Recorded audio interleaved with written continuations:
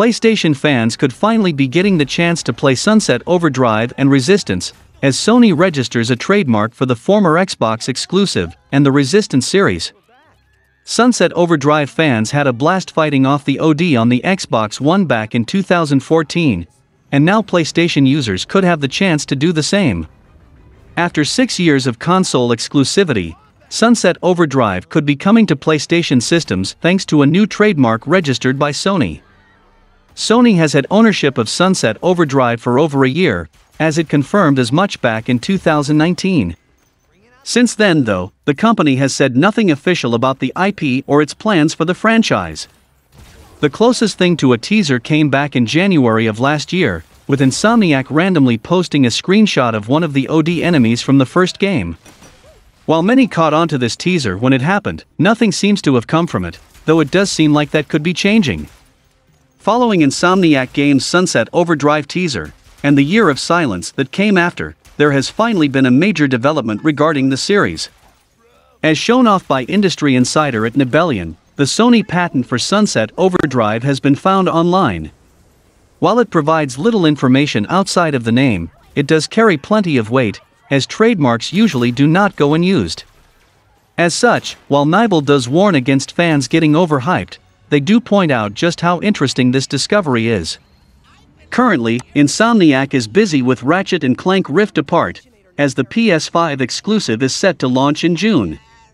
Beyond this, it has been widely assumed that its next game will be Marvel's Spider-Man 2, with the sequel teased via post-credits scenes in the original game and Spider-Man Miles Morales. Still, there is a chance that the studio makes a detour before the webslinger's next game, with a Sunset Overdrive remaster now seeming like a genuine possibility. Beyond this, there seems to be a chance that a proper sequel could be made as well, with a recent leak seemingly indicating as much. In the comments of Nibel's post, Twitter user @Angulus shares an image of a leak that was recently shared on Reset Era. The leak shows a list of release dates for announced and unannounced games, and intriguingly, the original Sunset Overdrive is slated for fall 2021. Going by the fitting name of Sunset Overdrive, Refreshed Edition, the remaster will supposedly launch on PS4 and PS5. However, the more interesting bit of info is the proposed sequel Sunset Apocalypse, which will apparently be a PS5 exclusive. Though no date is attached, this one-two punch is certainly exciting for those wanting to see Insomniac return to the series. With the leaked sequel supposedly being a PS5 exclusive, it could take full advantage of the DualSense controller just like Insomniac's Ratchet & Clank Rift Apart, making gunplay and rail riding feel incredible. At the same time, the Resistance IP also seems to be coming to be revealed soon. Speaking of new IP, Jade Raymond's New Haven studio garners 6 more employees and, curiously, every single one of them had previously worked on Google Stadia.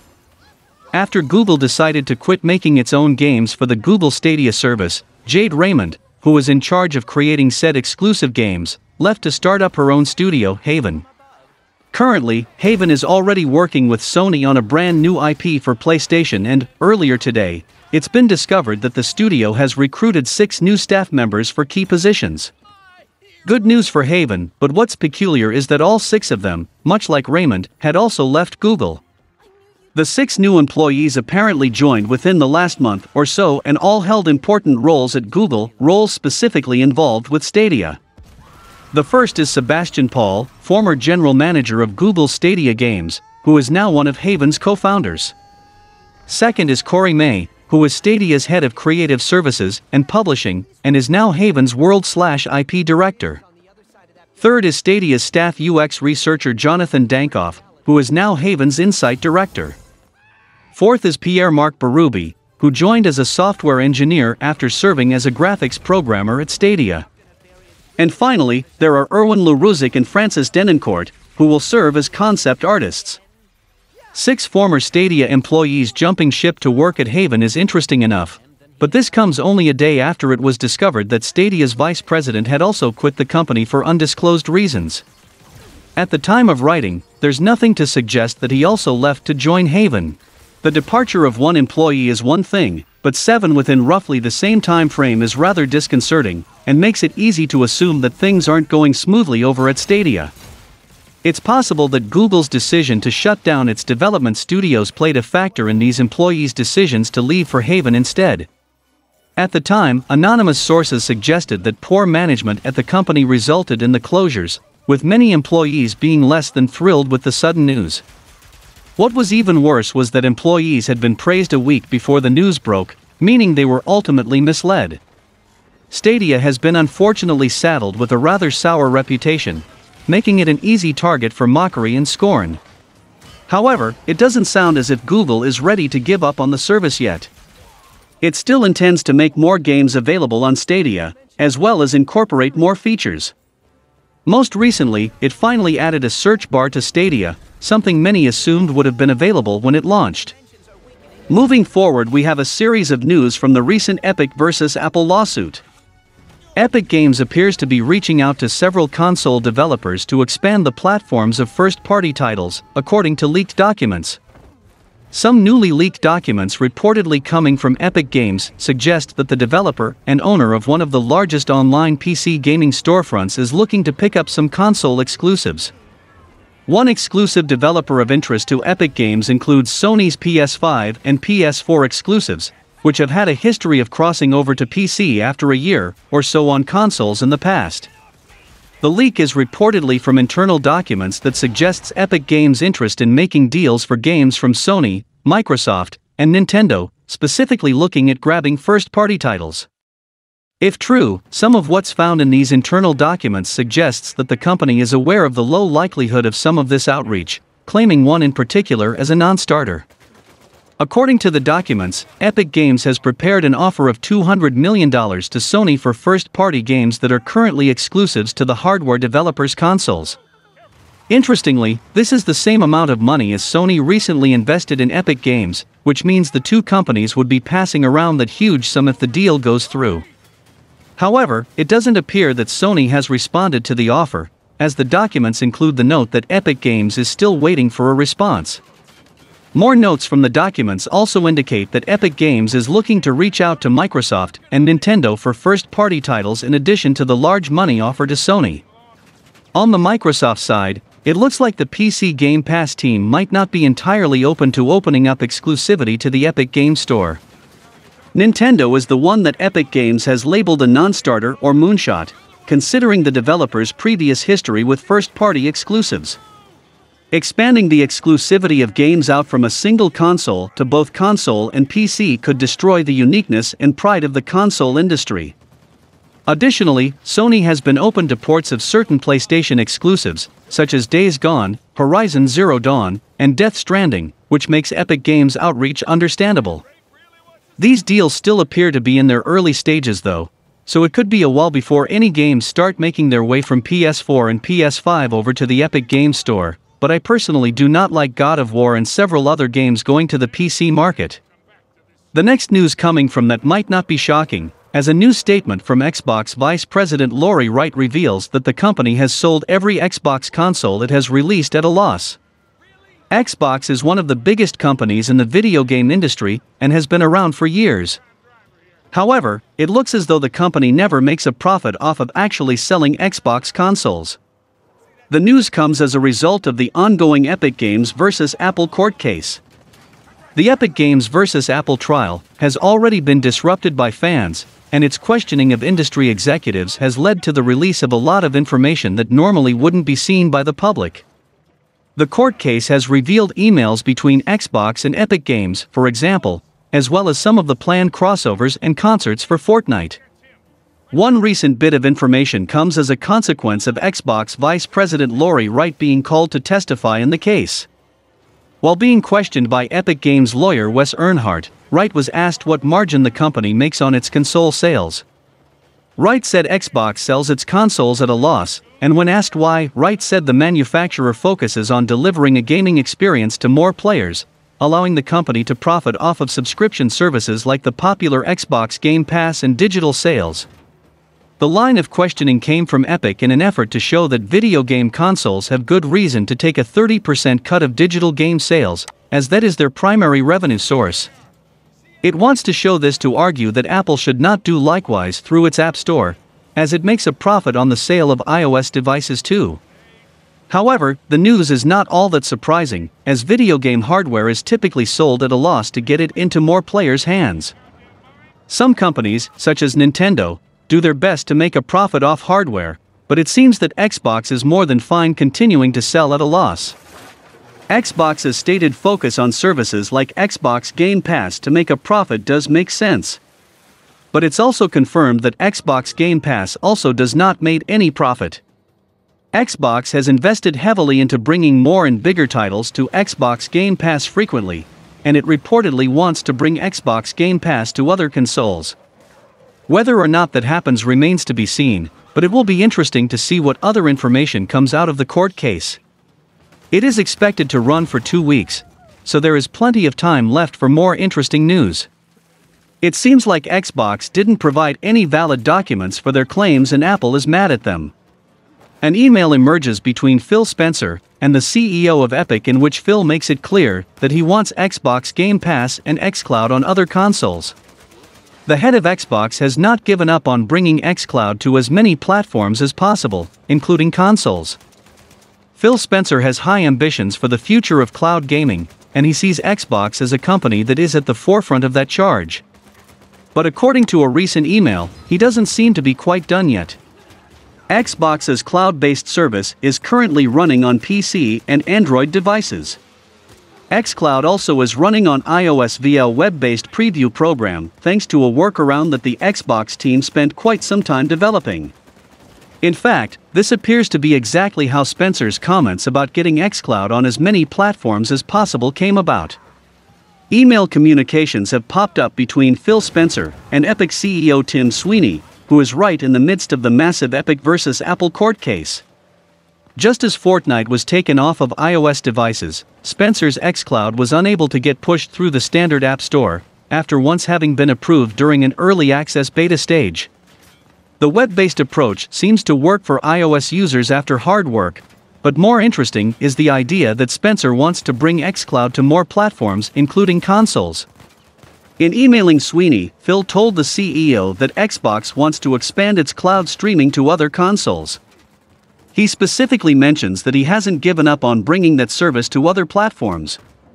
Early last month, there was an apparent rumor that Nintendo and Microsoft had struck a massive deal, and many still wonder if this could be that xCloud and Xbox Game Pass will find their way to the Nintendo Switch. The xCloud service ties directly to Xbox Game Pass. One thing that is interesting is that currently, xCloud is not even on an Xbox One or Xbox Series X and S consoles. So perhaps before Phil and company think about bringing the service to Nintendo, PlayStation, the Epic Games Store, or anywhere else, it should be available to Xbox console gamers. It looks like Xbox is not trying to compete on games, but with services. Earlier Phil Spencer confirmed that Amazon Luna and Google Stadia are their competitors.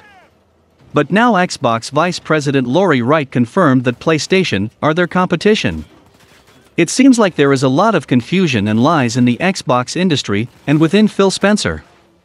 If this continues, Xbox can end up being a third party like Sega. Anyway, after all, they can try their best. Also, an interesting news coming from the court argument that Epic Games CEO Tim Sweeney confirms during the Epic Games and Apple legal proceedings that he only has a PS5 at the office and not at home. Since the release of the PS5, many PlayStation fans have struggled to get their hands on the next-gen console. And this apparently includes Epic Games CEO Tim Sweeney, who recently confirmed that he also doesn't have one at home. Sweeney does, however, have a PS5 at his office. Prominent games industry figure Jeff Keighley recently took to his official Twitter account to let his community know that Tim Sweeney doesn't own a PS5 for his personal residence. While Keighley may have expected shock and astonishment, the replies are full of support for the Epic Games CEO.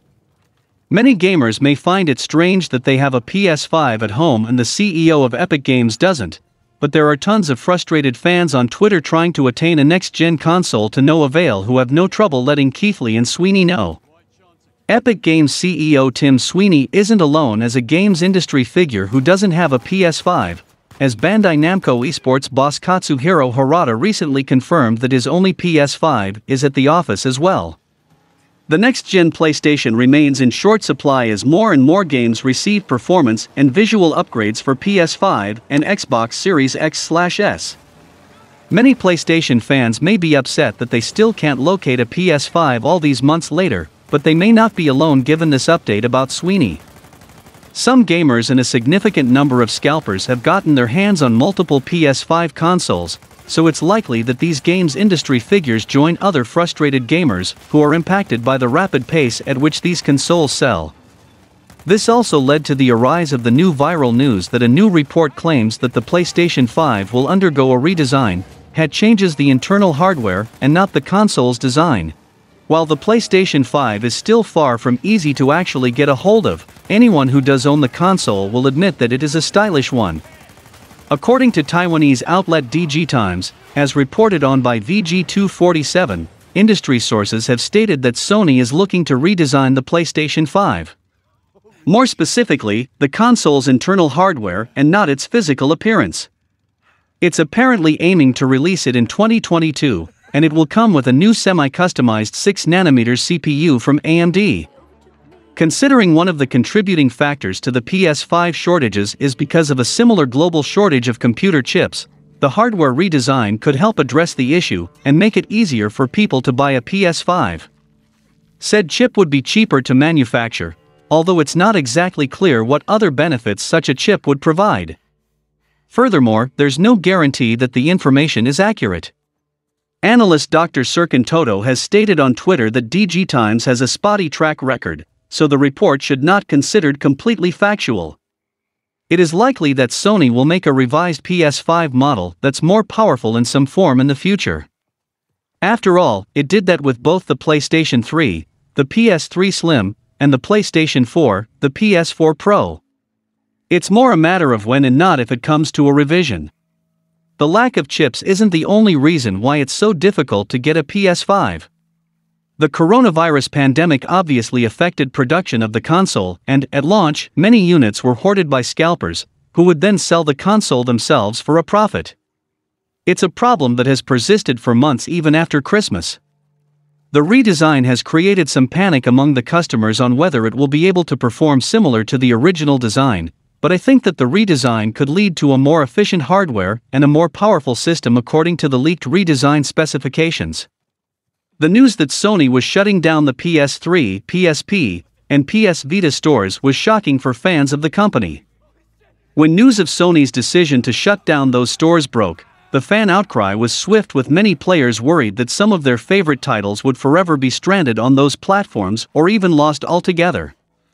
Thankfully, Sony eventually reversed its decision to close those storefronts down for good, but it seems that some developers are now receiving some unfortunate news.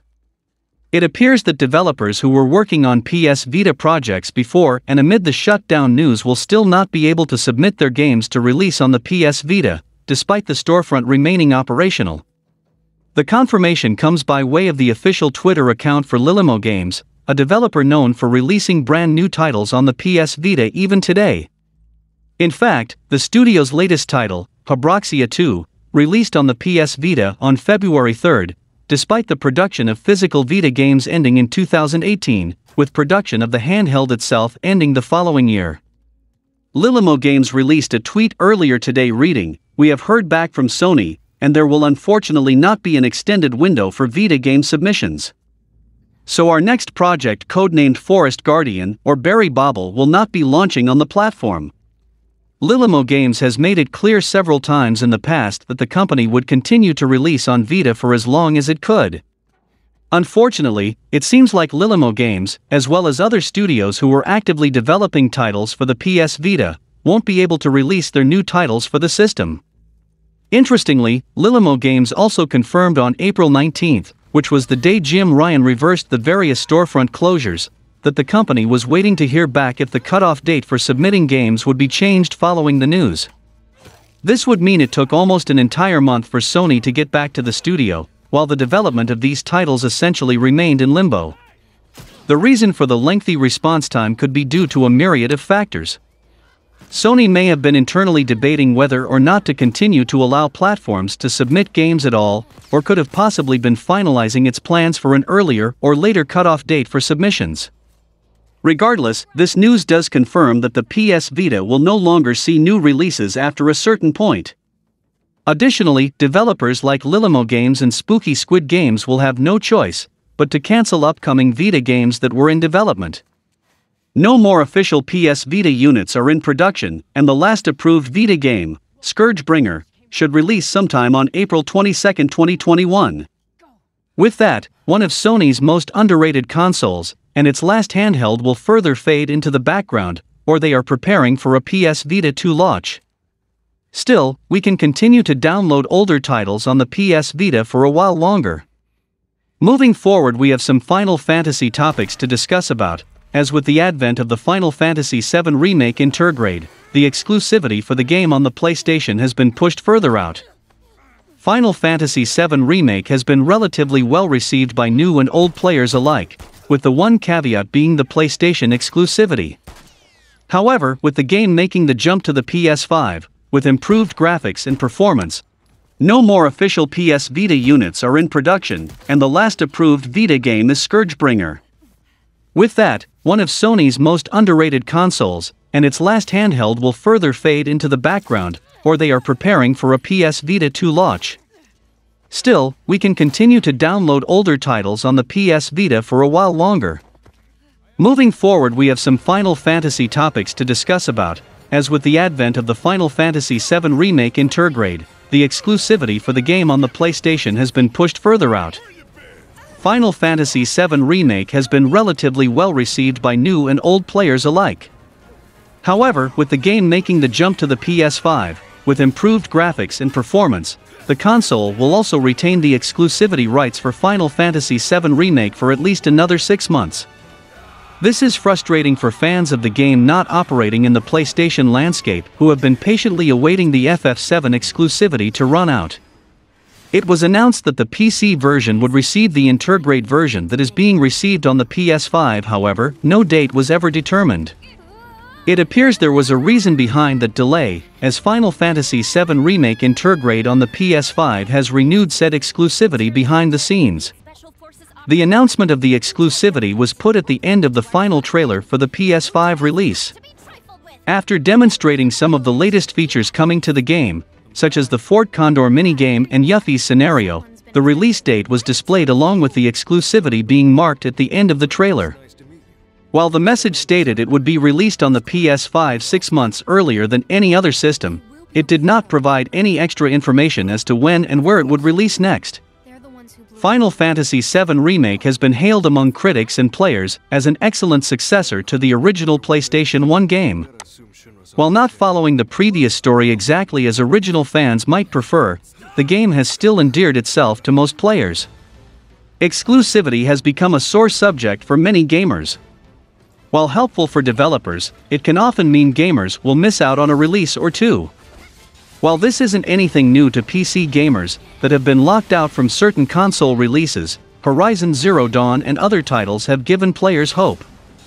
With this announcement of a release being pushed back, disappointment continues to linger for any player without a PS5. With an announced release date of June 10, Final Fantasy VII Remake Intergrade looks to add many features and additional content that players should be excited to experience. As for now, the game will remain in the PlayStation landscape until at least December, when further decisions will be made.